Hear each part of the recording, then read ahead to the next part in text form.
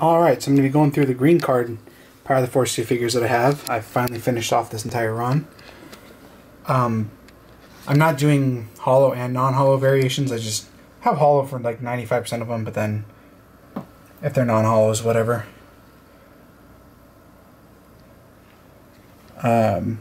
Variation here is Collection 1 and Collection 3 for Sand Troopers. Boba Fett was the last one I needed. I just got it.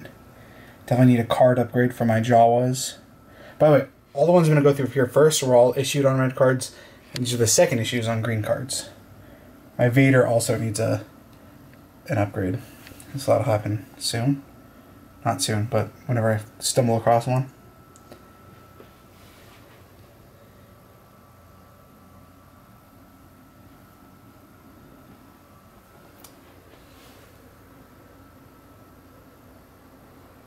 Then the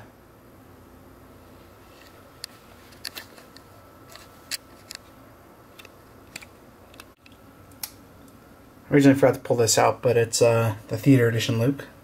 I don't see how you can't include that. Alright, now this is the second half of this. All of these figures are first issues, so these are available, basically weren't available on red cards. The first ever Grand Moff Tarkin toy.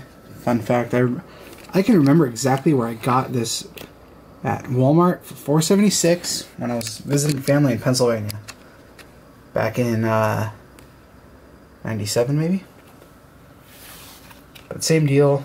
Didn't really focus on holograms, no holograms. The two rarest green card figures are, well, probably the three rarest. So, well, I'll kind of tell you the top rarest, because then I'll probably think of some. But the R2 is tough to get for whatever reason. It's probably just short packed. The Lando, the regular Lando from like Bespin, is pretty damn tough to get. And then I didn't really know where the Bosch Leia stood, but she was reissued from Shadows of the Empire, a purple card. So I kind of stuck her in with the new ones, even though she's not new to the series at this point. But, oh yeah, the Bosch Leia and the Lando were only available in 3-packs. Like, it was in 3 individual carded figures in like a special container that was available at like Costco and Sam's Club. So they're pretty tough to find. And then,